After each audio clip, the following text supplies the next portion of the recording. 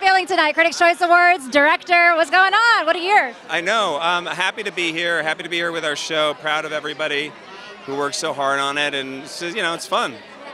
And your daughter Ella was in an episode. That's right. She was. She did a great job. I was very proud of her, and we got to go to the Globes together, which was really fun. And I think she's going to keep going and doing it. She's going to pursue the acting? I think she really wants to at this point. She's not even 17 yet, but she really seems to have a desire to explore it.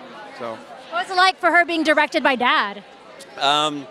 It went well. I was very happy it went well. She showed me a lot of respect, which I appreciated, because with a teenage daughter, you want to don't be like we are at home.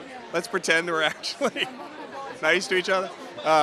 No, it was really a super positive experience for both of us. Well, let's talk directing. I feel like you've just been kind of blowing up in that region. You've had so much success in all the other sides. Yeah. Do you have a favorite at this point, whether it's acting or writing or directing? Well, honestly, for me, directing has always been what I wanted to do since I was 10 years old.